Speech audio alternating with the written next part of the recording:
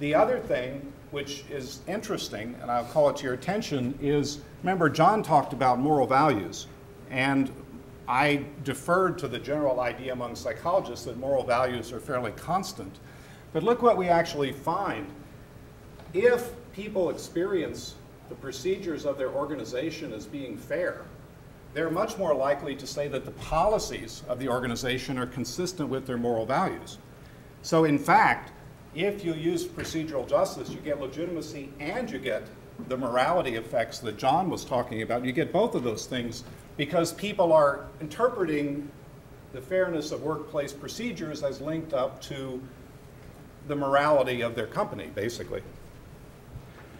So just a straight shot, does procedural justice lead to rule-following behavior? Absolutely. What's the main factor that shapes whether employees are following the rules? Procedural justice in both of the studies. Fair procedures, people follow the rules.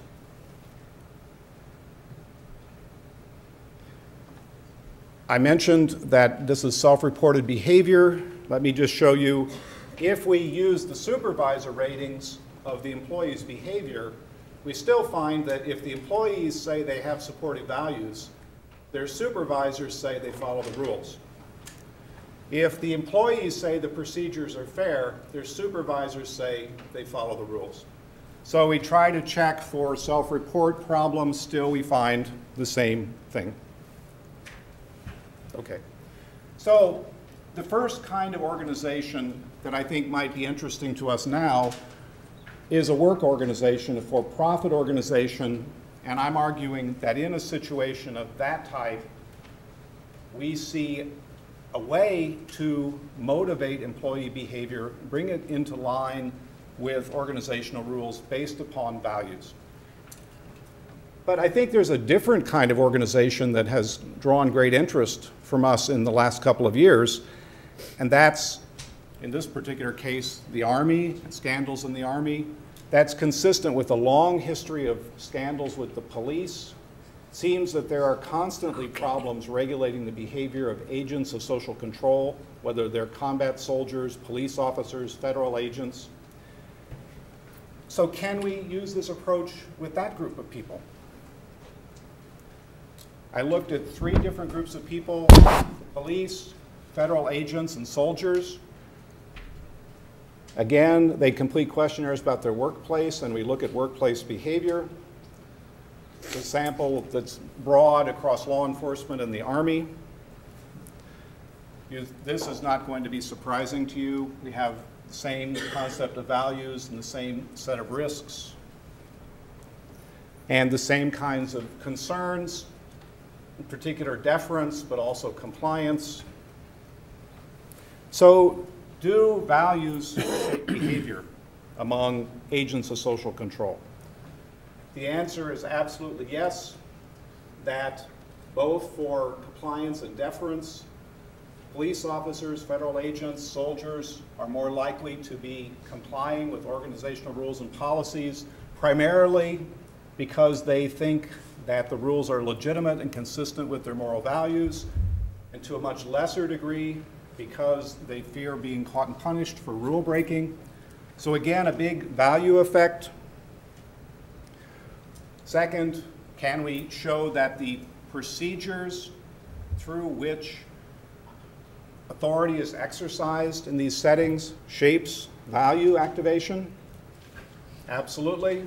This looks a lot like what you saw for for-profit employees, that if there's procedural justice in the workplace, so for example in your infantry unit, if you're being treated fairly in the decision-making, in the way that you're treated as a person, you view authorities, well, that's the armed forces, you view authorities as legitimate, you think that the policies of the Army are consistent with your moral values.